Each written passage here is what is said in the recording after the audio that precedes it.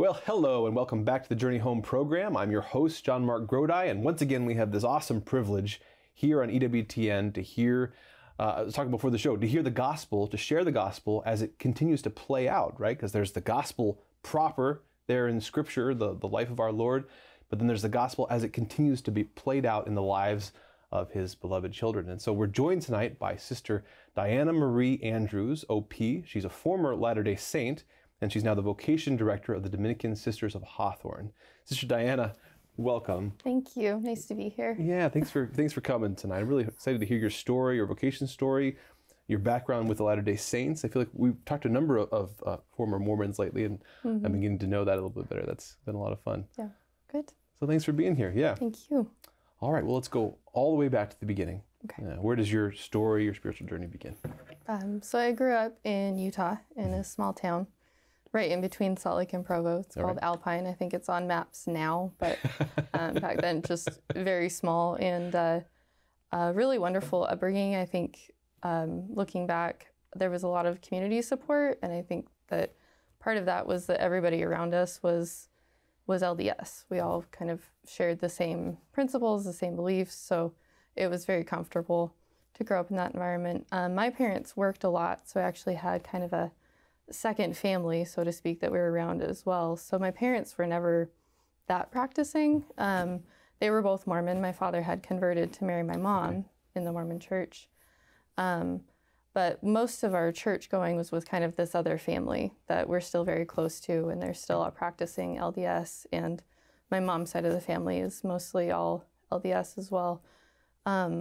So I think like a lot of people grew up just going to church and doing what we were told and believing the things we were told to believe and just taking for granted that everything you were being taught was true. That's what we do as children, right? We trust our parents and we receive from them. And so as we got older, continued to go to church, but it's funny because the LDS faith, you're very active in it when you're active, but then there's no it's like Sunday obligations. So when I was with my parents more, we wouldn't always go to church on the weekends, but with this other family, we were very, very involved. Family home evening, Relief Society, time at the church, all these different things, home visiting. And I was getting to the age where I would have started getting into young women's, and we're still having the Mormon church is 3 hours long. So when people complain about long church services, I was like, no, these aren't long. So we always were part of that, and I shared the big part of the Mormon faith is having a testimony, right? That the church is true, that Joseph has founded this church, and that he's a prophet, that there were no other churches that were following the laws of God the right way, and so he founded the Mormon church. And that was something you get up and you share and you testify to that. And a lot of the services were testimony meetings, so kind of sharing our faith, reinforcing each other in the faith. So, and there was a big emphasis on, I guess, feeling your faith, for lack of a better word. So there's supposed to be a burning in the breast when the Holy Spirit was present, and that would confirm for you that this or that was true. But as we got older, my family moved to California when I was about 15. So kind of right around the age I would have probably started getting more and more involved of my own volition rather than just following along. We moved to California for my parents' work. Now, up to this point, you said, as a child, kind of just accepting and going along with the beliefs. Who would you say at that point that God was to you and that Jesus was to you? Where did that fit in your universe? Yeah, I think so. God was like a bigger parent. Okay. So if you follow the rules, then you don't get in trouble. And if you don't follow the rules, then you do get in trouble. And I think I sort of took it in also that if you do X, Y, and Z, you're a good person. If you do X, Y, and Z, you're a bad person. So there was a very sharp split between like good people and bad people, not just good actions and bad actions. The Mormon theology of the Trinity is very different. So the Holy Spirit is talked about a lot, kind of the Holy Ghost and how he moves in your life and confirms or deters different decisions. But Jesus was a deified man, so sort of a brother, friend, but not I don't really remember having any strong opinions or strong thoughts on Jesus. He was sort of one of us, but better, you know, and that's what we were headed for. Right. That was sort of my child's understanding. So it was mostly like God the Father, who was loving but a rule maker, and then the Holy Ghost was the one who kind of helped you make choices. Right. So we're speaking tonight with Sister Diana Marie Andrews, OP, former Latter-day Saint. And so your family moves out to California right about the time that you would have perhaps begun getting more involved. And what happened next?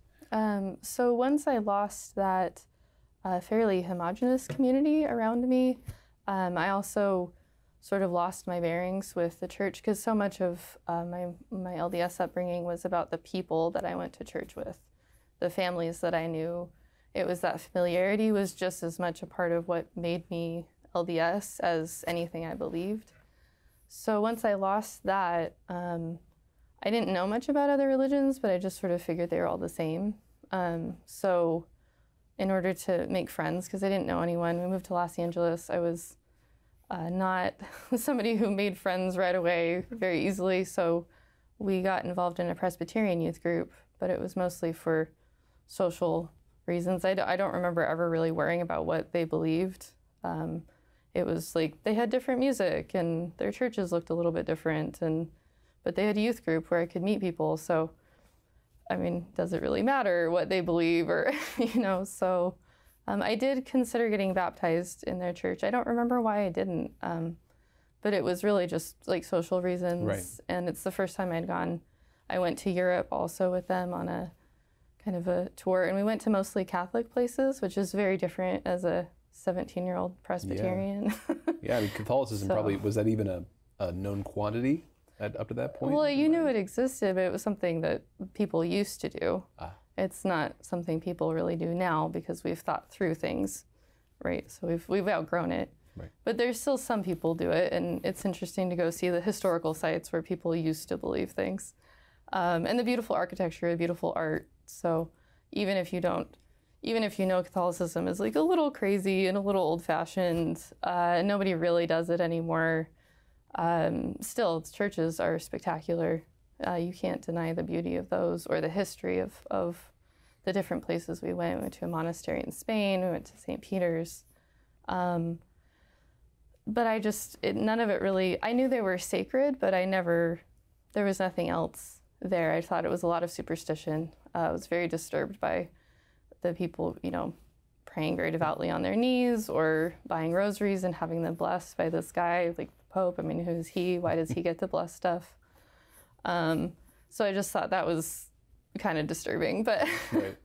And then so I think as I went on in high school and then through college more so, faith just became something that I probably would have said that I was like sort of Christian, but I was very much, okay, I believe in something, but I don't need an organized religion to tell me. And I had met so many people from so many different denominations at that point that I kind of confirmed to me, like, well, no, it doesn't matter what you believe. You just kind of pick a church depending on where you live and how you're feeling and whether you like the music and the preaching, or you don't go to any church, and that doesn't affect your relationship at all, as long as you believe in some creator somewhere. Right.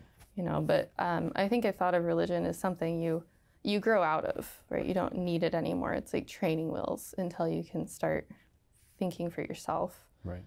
And college definitely confirmed that. Did not have a lot of strong Christian friends around me. And unfortunately, and I don't think this is all their fault, the Christians I did know I did not get along with. I felt very uncomfortable around. I felt like I was being judged and I was judging them. So it was not a good dynamic. Yeah. You know, it was like, well, why do you think you're better than me just because you meet for Bible study on Saturday night and I go out with my friends, you know, and you don't have that right to tell me what to do, and very much getting caught up in that. And there were so many different styles of it. So it was like the people in the quad with like, unfortunately, very, shall we say, kind of like aggressive evangelization techniques, which just made me uncomfortable. And then people who were like, well, I'm Christian, but you can kind of do whatever you want, you know. And then the Catholics I met were mostly, I guess, cultural Catholic. They really weren't practicing. I mean, they went to church as often as I did. So,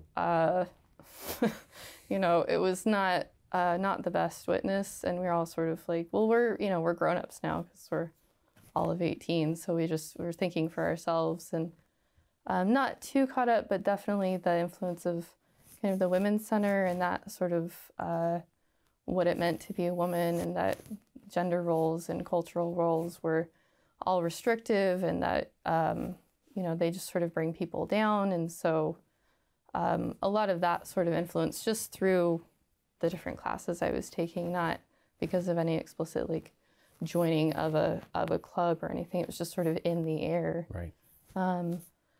So I don't remember ever being extremely hostile to Christianity, but I was extremely dismissive of it. My friends and I made a lot of fun of it. And unfortunately, other people who called themselves Christians also joined in on that, right? It's like, yeah, no, I don't really know why, you know, the church teaches this, but if I don't go to Mass when I go home, Mom's going to be mad. I just didn't know a lot of people who were like, actually, let's talk about this. Right. Let's have a real conversation. So it just helped me kind of dismiss it more and more. And it's all the rules, right? It was all rules. It was all judgment. It was all, and I think one of the things that was difficult as I learned more about the LDS beliefs as I got older is that I was so startled to realize some of them didn't really agree with history and anthropology and some of the things that we really knew. My dad had left the Mormon church when, I think it was about 8 or 9 because of his research. His own study had led him to feel that things that didn't match up with history and with anthropology and some of the theology also just he couldn't believe those and profess that faith anymore.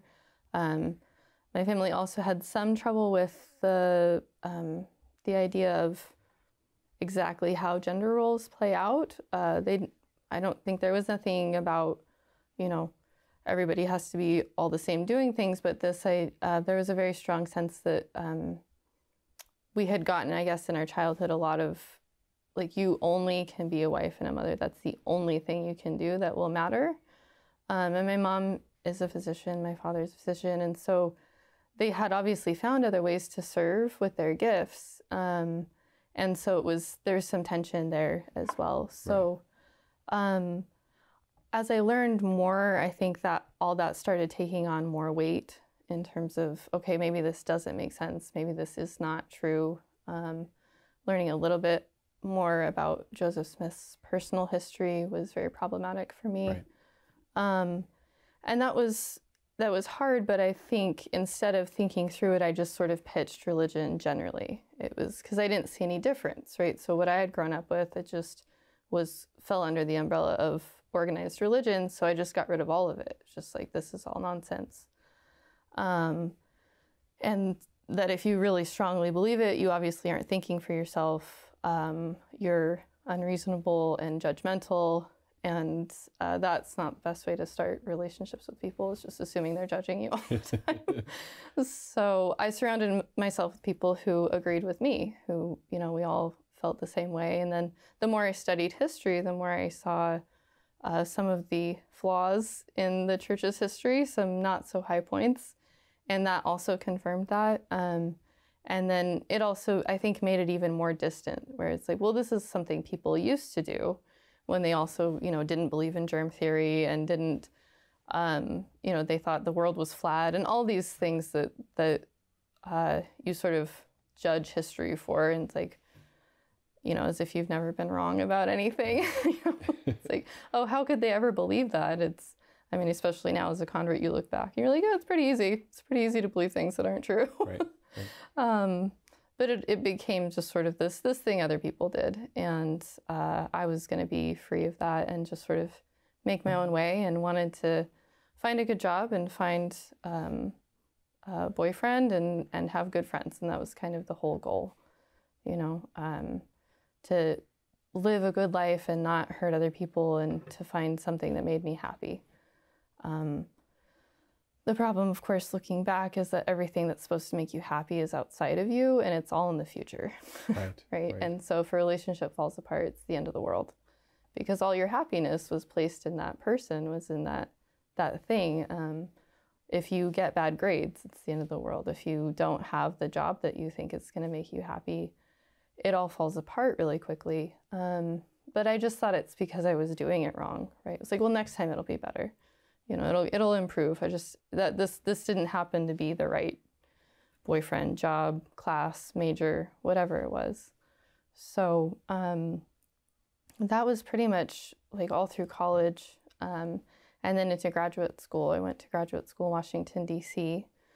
And that, I think, was even more of a like a concentrated environment of religion is something other people do, and my mom sends me emails about, and a lot of for Facebook messages. Yeah, exactly. Like and it's unfortunately it was a lot of like the well-intentioned mother that I see now who's trying to love her son, but the emails were those like, you know, Jesus loves you, and if you don't forward this to 10 different people, then your salvation is at stake. And it's like, wait, what?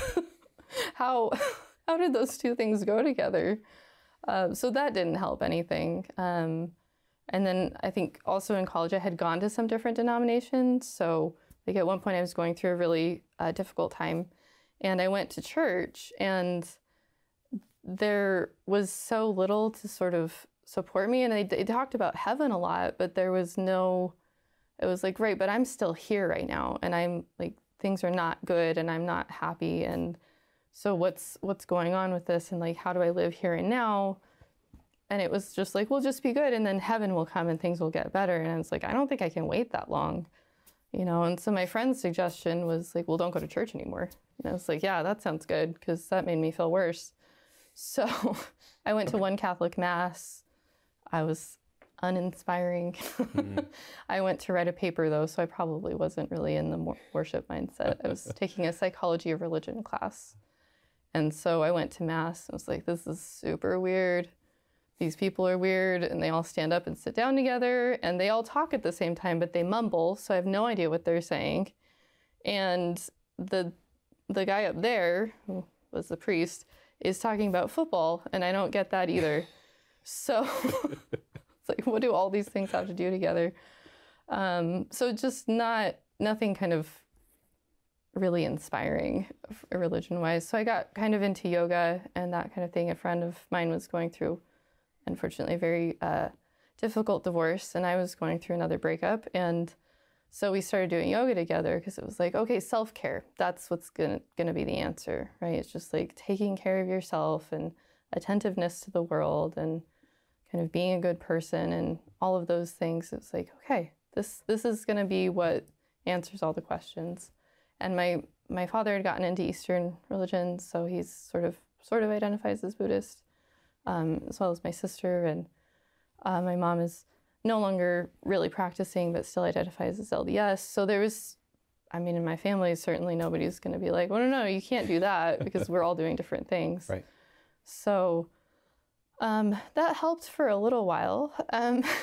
It got me through like the worst part of that particular relationship ending, and kind of helped me focus on graduate school. But it was so impersonal. I think that was the hard thing, is like you're communing with the universe. And I mean, how do you do that? I wouldn't have known how to phrase it at the time, but to realize you can't have a relationship with a thing or even a group. You have to have a relationship with a person, a one-on-one. There's certainly some right, like now that we would say as Catholics, there's some right threads and directions there. There's this self-emptying, there's this focus and presence, but it's self-emptying to be filled by what? Yeah. Present to whom, right? And that's, so it's missing, missing the rest. You know, and I think that's what, I mean, looking back, you're grateful because you see the Lord at work and kind of setting these pieces in place where,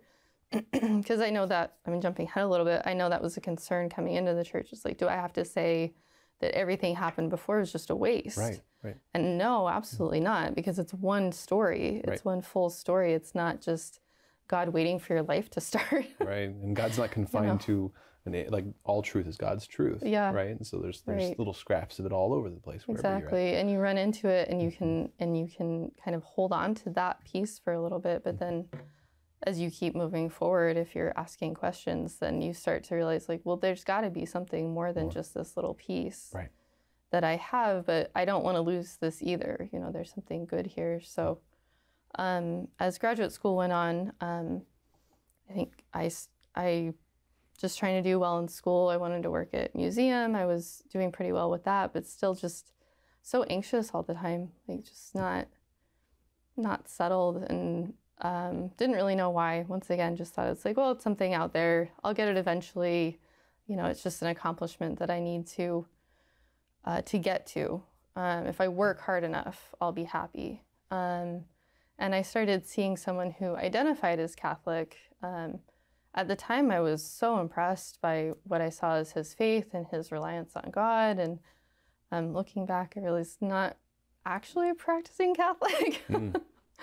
But the first person around me who willingly and openly spoke about God, which was, I was sort of embarrassed for him initially. It was kind of like, you know, you're not really supposed to tell people that, right?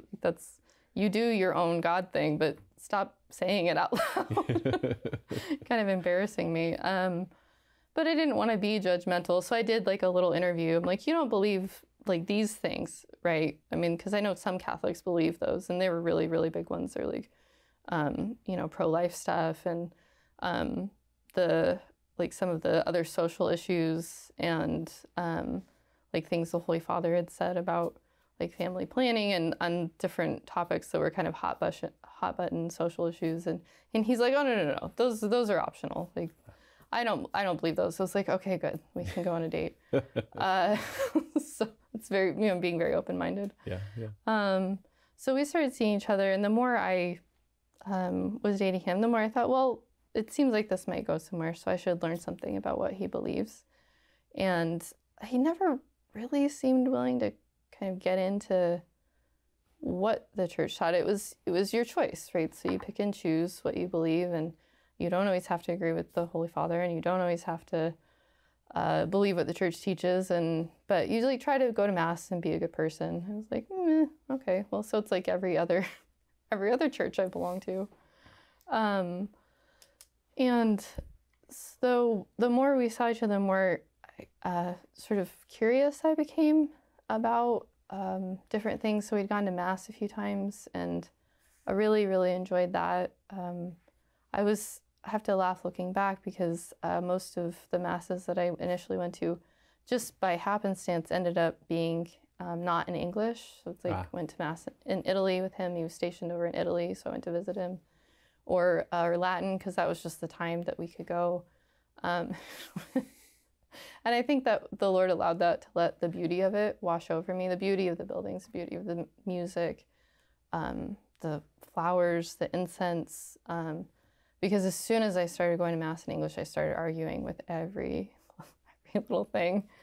But I wasn't really interested in becoming Catholic. I just kind of wanted to learn a little bit more.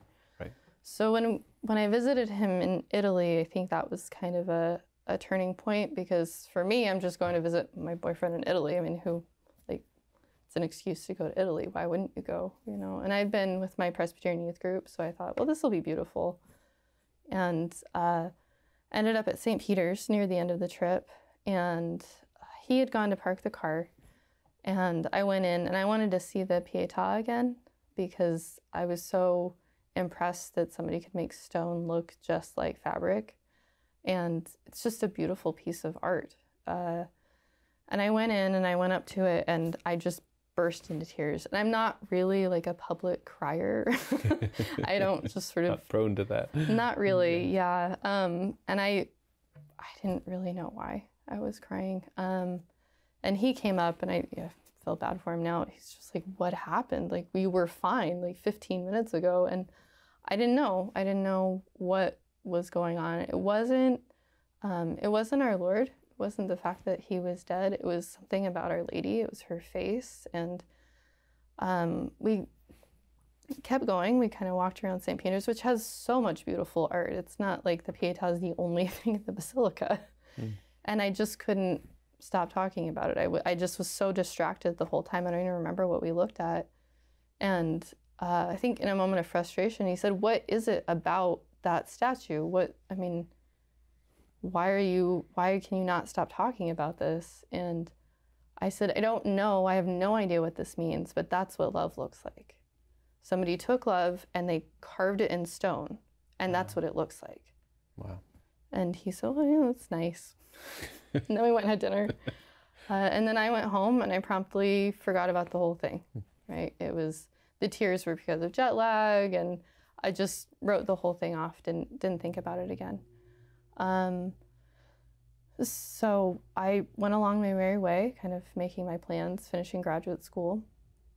And then he came home from Italy and went to graduate school himself. And I thought, well, I still would like to know a little bit more about what we're doing. Because when he got back, he said, "I really feel like I should go to Mass a little bit more." So, but once again, he wouldn't answer any of my questions. He was kind of like, "Oh, everybody has to do this. It's their own journey. It's their own, like, I can't give you the answers to this stuff." And I don't know if he didn't know or if he really was just unwilling to talk about it.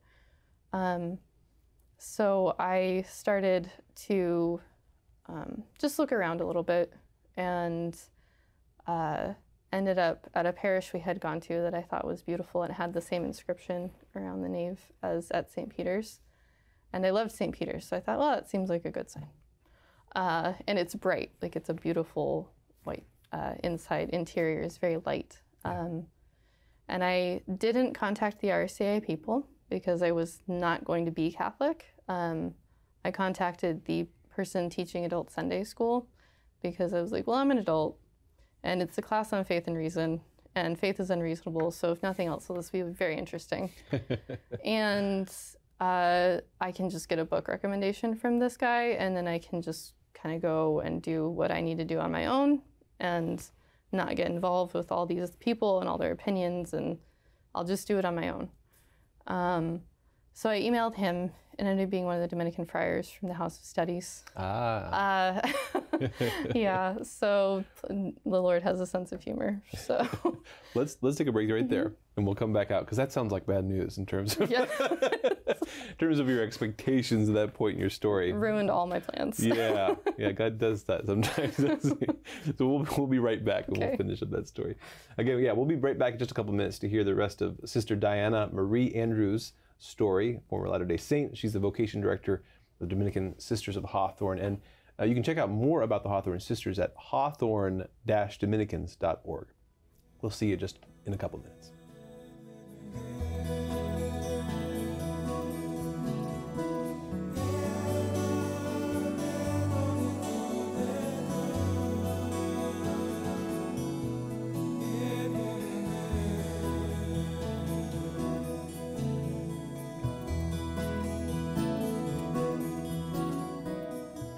Welcome back to the Journey Home program. We're entering the second half of our hour tonight, hearing a great story from Sister Diana Marie Andrews, OP, former Latter-day Saint.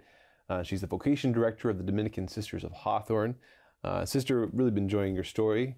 When we left off, I got in there and got us to do our break right at this crucial moment where we just, the alarm bells are sounding, right? You thought you were going to go to this Catholic parish and just get a book recommendation just so you could skim the surface, and you got hooked up with a Dominican friar. Yeah. So what happened with that? He was very, very polite, but offered me a few other options besides just getting a book. And I didn't want to offend him, so right off the bat, I was like, I think the Catholic Church is like some nice things about it, but I don't know if I really want to be Catholic. So just to warn you, right, that's kind of where I am. I'm not all in, so don't go crazy.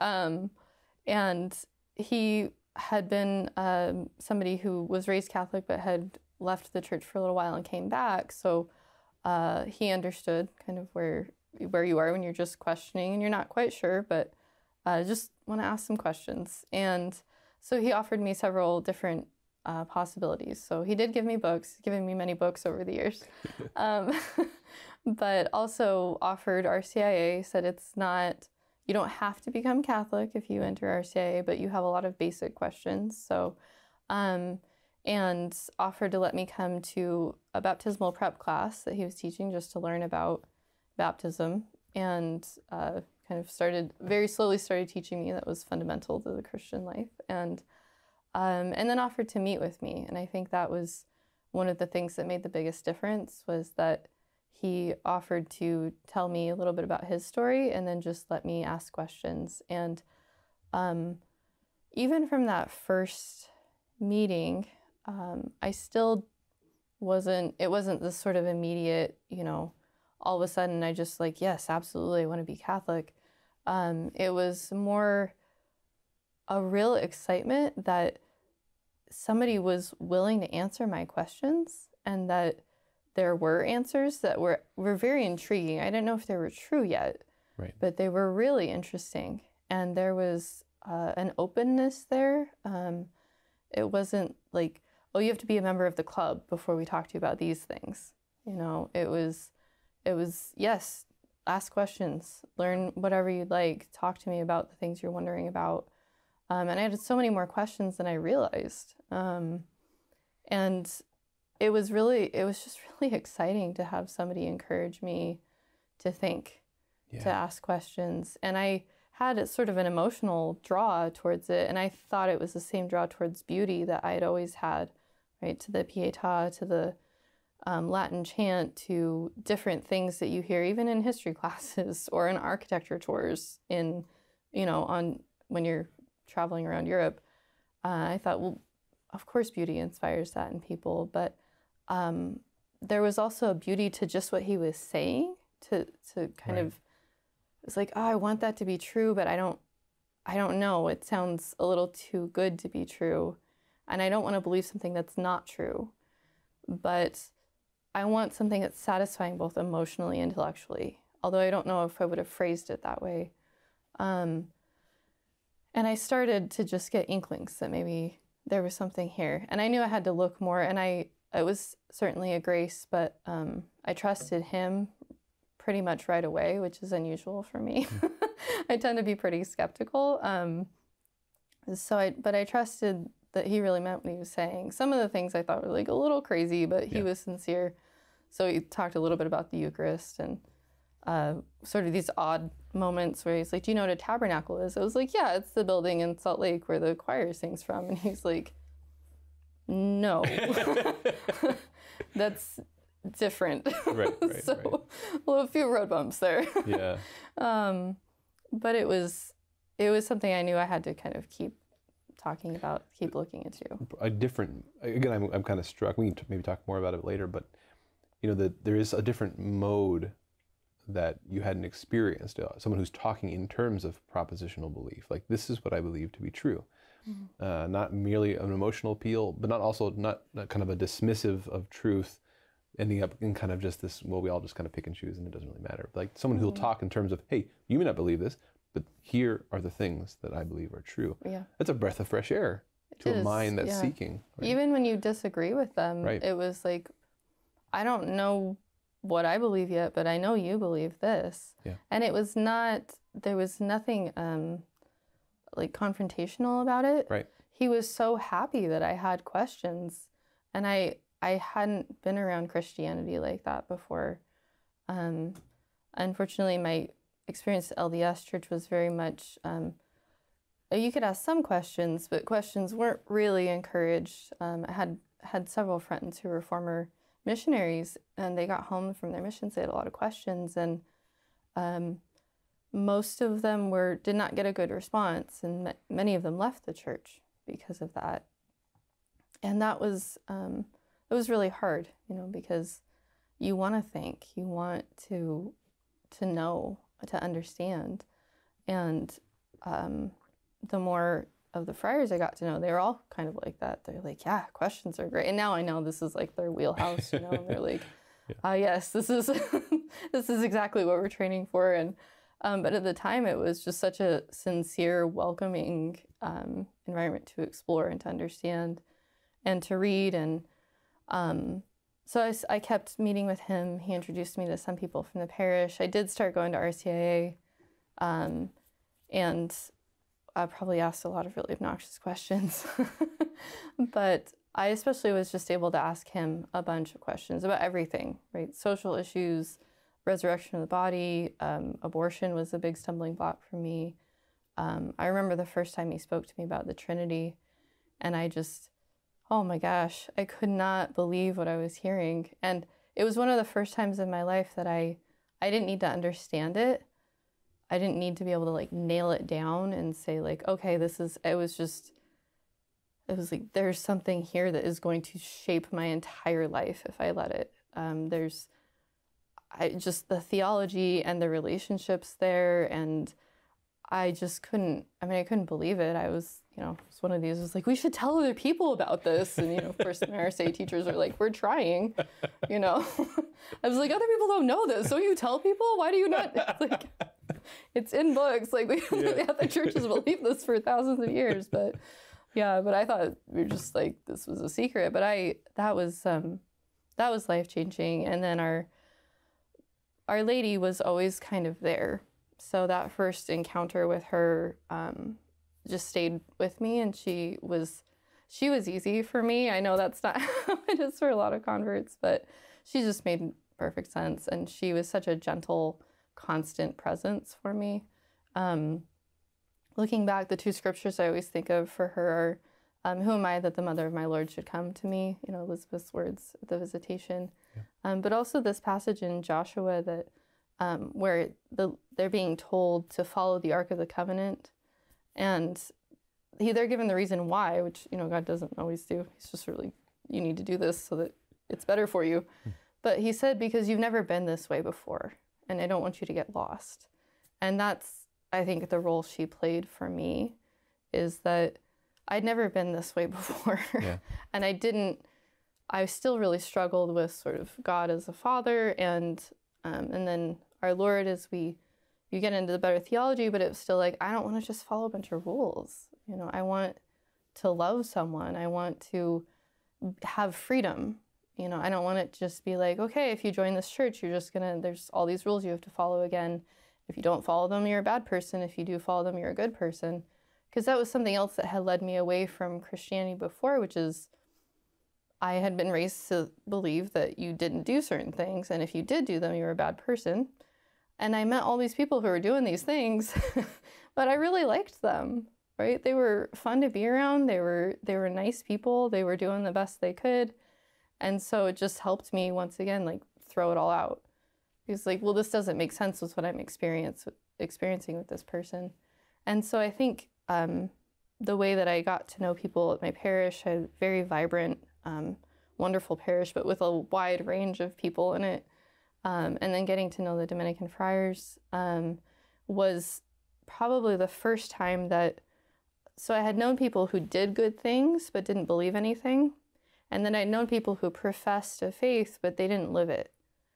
And it was the first time that I saw both of those things together, that people professed a faith and they lived it and wanted to talk about it. And if they didn't have the answer, they were still happy you asked the question, and you could talk to them more about it. And the other thing that made a huge difference to my conversion was the saints. I'm kind of a backwards convert, I guess. Our Lady and the saints were the first thing I was comfortable with, and the other things had to come later.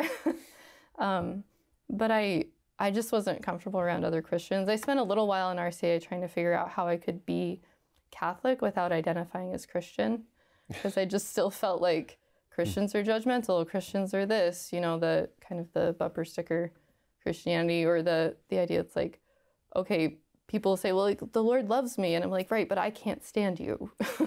So how do I put those two things together? And to sort of get away from that, and I remember one analogy was the deacon I was talking to, I was ranting about this one day, and he said, are you mad when you go to a hospital and there are sick people? I was like, well, no, that's ridiculous. He's like, the church is a hospital for sinners. That's what the church is. It's not a club for perfect people. And that doesn't mean that we don't have strong teachings and that there aren't things that we say, yes, this is moral and this is immoral.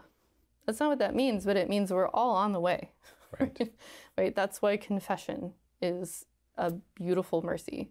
That's why we receive frequent communion. That's because we're all on the way. We're not done. So to expect everybody around you to be done so that they can support you while you work out your stuff, that doesn't make sense, you know? Right. And so that helped a lot. But probably the most important saint was St. Mary Magdalene. Just became a really big part of my life very quickly. I first learned about her from the Da Vinci Code. So the Lord can use anything. So that's why people get stressed out. Like, oh, there's just no sign of hope for this person. Like, yeah, just wait. Like, the Lord will use something. Just pray for him. He will. There's always hope. And I became interested in it from that. And then I asked the deacon that I was talking to about it, and he said, well, I'll have somebody talk to you about her if you read the Gospel of Mark. It was like a carrot at the end of the stick, you know, because he knew I wasn't going to pick up the Bible on my own. And then she took matters into her own hands, and her relics came from the first time from France to the Dominican House of Studies.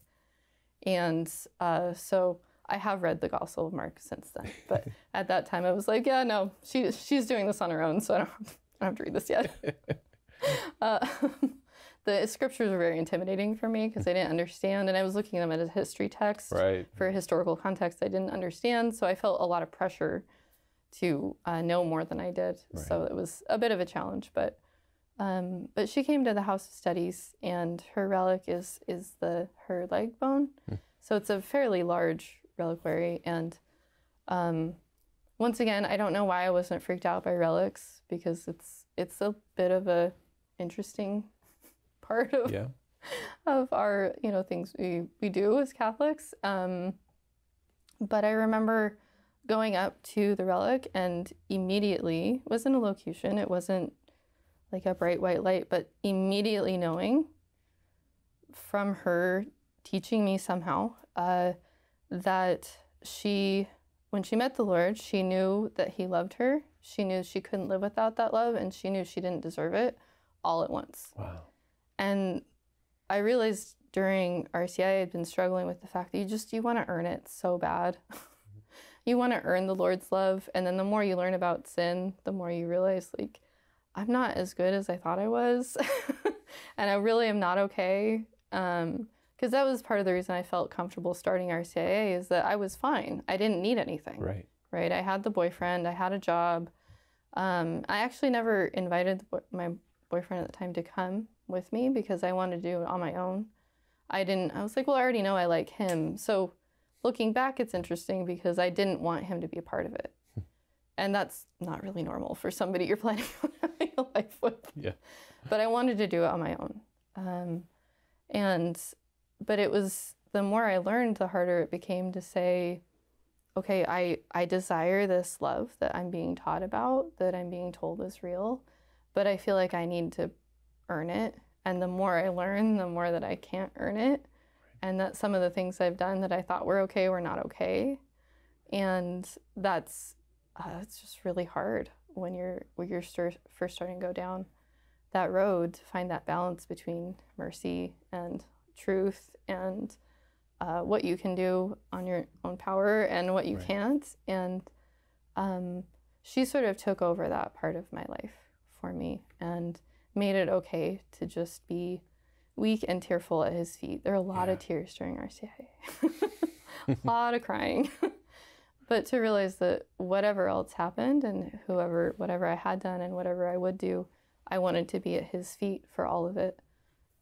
She really took over that, and she's still a big part of my life. So she kind of takes over when she needs to.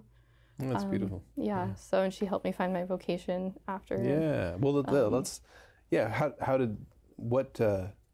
I mean, did you go all the way through RCAA and become Catholic? Okay. Yeah. So once I realized that this was true, after a lot of kicking and screaming, I realized I did need to actually be Catholic if I believed all of it. There was a consistency there that was important. Yeah. And I mean, God bless this, he's a priest now, but he let me just emails and emails and emails of just questions. I mean, everything from abortion to why do we need our bodies at the resurrection to, I mean, I asked a lot of questions and read a lot, and that helped.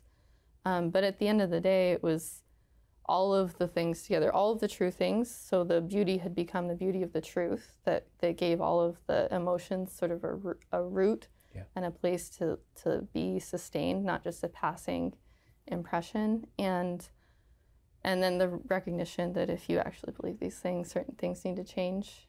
How to go from like old life to new life, because not everything in the old life was bad. And so how do you find that balance? Wanting to know beforehand, right, how to do that, exactly how it was going to look. I wanted the plan, which the Lord doesn't give you. And I finally ended up deciding to just go all the way through all of it, because I was sitting in Holy Hour at our parish. Adoration was, oh my gosh, that was like the Trinity for me. It was like these moments of like, people do this?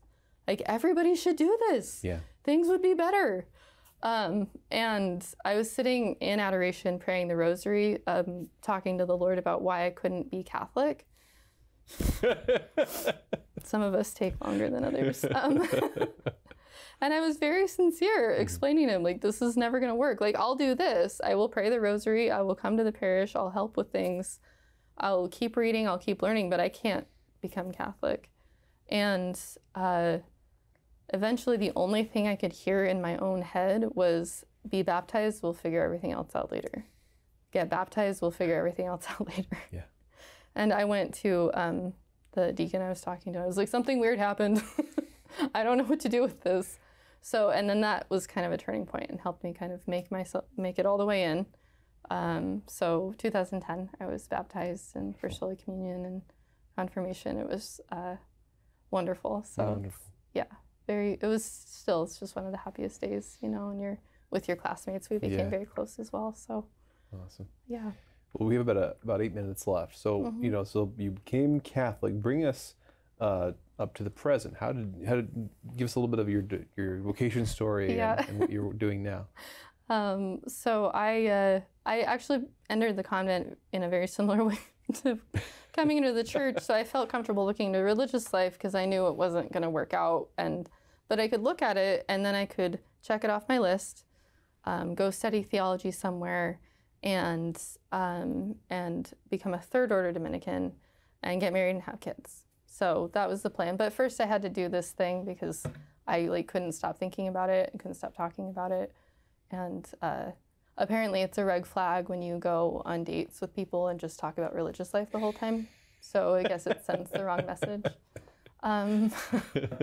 So everything's 20/20 in hindsight. But I started looking because of the religious I knew, they were so happy. Yeah. And I think what I loved more than that was that they were all in. The extreme commitment of religious life was very, very appealing. But I didn't think I'd ever be able to do it. I really didn't particularly want to live in community. I did not want to live celibately. Poverty, I never made that much money anyway, and obedience was definitely not something I was very interested in. But I wanted to know my vocation, because once you learn about this love that has been poured into your life, and that you're now the temple of not just the Holy Spirit, but the indwelling of the Divine Trinity, and that you're part of the mystical body. So it's not just me and my decisions and the things I'm doing. You're part of a whole church. And when you become who you're supposed to be by grace, you build up the whole church, right? And I had become very aware that people had helped me become Catholic that I would never meet until heaven, but that their prayers and their sacrifices and their love for this person they don't know had helped me. And I thought, well, yeah, you have to do that somehow. And then with Mary Magdalene, I knew I wanted to live my life at the foot of the cross, whatever that meant or however it looked. So, and I loved the Dominicans because I'd received so much from them, just extremely generous and very good friends. And I had a wonderful parish, so a lot of support from them in whatever vocation, right? We had a lot of different people, lay consecrated people, married. So I felt like I had a lot of freedom.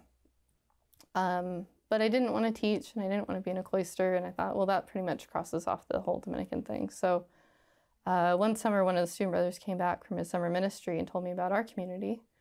And I immediately thought the same thing I thought when I realized I had to be Catholic, which was, oh no, this is not good. But I had to look because there were Dominicans who didn't teach, but we provide free end-of-life care for people with incurable cancer who can't afford their nursing care that they need. And our foundress saw the sisters as the women at the foot of the cross who spent their lives consoling the suffering Christ and meeting Christ in the poor and the sick. And I mean, that was just so breathtakingly beautiful. I couldn't ignore it. It's like the Pieta. It's that image that first struck you. Wow. Yeah, that's like finding out. That was another theme that kind of went through conversion and vocation, is just learning what love looked like, right? You get a lot of ideas of what love is or what it looks like, and to find Catholicism and then to find my vocation was learning what love actually looks like. And so I visited and I fought it for a while and then couldn't anymore, and entered in 2013, so fairly quickly after entering the church. And it's been kind of like another conversion where you relearn how to be yourself and what grace looks like, and you're stepping into something that already exists. You're not making it up. And so there's discomfort there, but that's because the Lord is at work, kind of accompanying you every step of the way. And living with my sisters, and then the guests that we have, they live with us. We take care of them in our home. We don't go out. We bring them in to us. And to realize, we had a lot of convert friends in DC. We would all tell each other our stories, and to realize that every single woman that I live with, convert or not, has a story. And so to see more and more living in community and then taking care of the people we care for, that every person has a story of God's work in their life. And just to be in a really privileged place to do that, and to be with people who are dying, which is something our culture is very uncomfortable with, and is, I think, just such a privilege, because God's entrusting these people who don't have anything else, and he loves them and he wants them to be with him forever, and entrusts them to us to help make that happen in whatever way it looks like. The appearance of it is not the main thing. It's to be that constant presence, and for me to offer to people what I received coming into the church, which is like, nobody waited to love me until I was better, right? Until I was a better person. And that's hopefully what we offer to the people we care for, which is, you come just as you are. And we have people who hate the church. We have people who are not Christian at all, who believe nothing. It doesn't matter.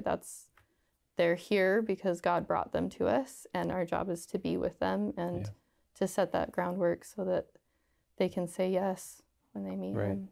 Yeah. We've got 2 minutes left, but one of the things that just comes to my mind throughout your story early on, talking about your relationship to the truth, right? And, we have from Scripture that the truth will set you free, and we have to interpret that freedom rightly, because we have modern notions of freedom. It's not freedom from, it's freedom for. And that's one thing that strikes me in your story, is like finally encountering, someone who will talk truth, propositional beliefs with you, finally encountering the vivid image of the truth of what love is, opened up things that were locked in you all your life. Right. The truth really does set us free for. Right. Yeah. Suddenly feeling free. I remember thinking that it was so startling that I had lived in this environment where anything goes, right? You can do whatever you want, you can say whatever you want, you can believe whatever you want. And I was always so stressed. Yeah. And then if you make a mistake, which you're always doing, like you're always offending somebody somehow in our graduate school conversations, or it was like, but none of us believe anything. So how are we doing this? And then there's no forgiveness, right? You're that person who believes X, and that's it, you're done. And then I went to what I thought of the most restrictive, stodgy religion in the world, and found all of this freedom and all of this forgiveness and all of this, I think, affirmation of being a woman, of being somebody who thinks, of somebody who searches. And that when you mess up, right. When you don't live according to the grace he's given, when you try to go out and do it yourself, there's forgiveness. Right. There's real forgiveness, not just like, well, I'll let that go, but like healing, unifying forgiveness. Yeah. that was very freeing. That's wonderful. Well, thank you so much, sister, for Thank your story you. and for your work. We ask you and your sisters to pray for us. We'll be praying for you in the awesome, Thank you. wonderful work of love that you do with the Hawthorne Dominicans. So, again, you can find out more about the Hawthorne Dominicans at hawthorne-dominicans.org. And so, again, I hope you enjoyed and were edified by Sister's story. If you go to chnetwork.org, find all sorts of stories just like hers, but from every different background. There's somebody who has a story that comes from a similar place that you are now. So check that out. And once again, this is the Journey Home program. We'll be back again next week. God bless you.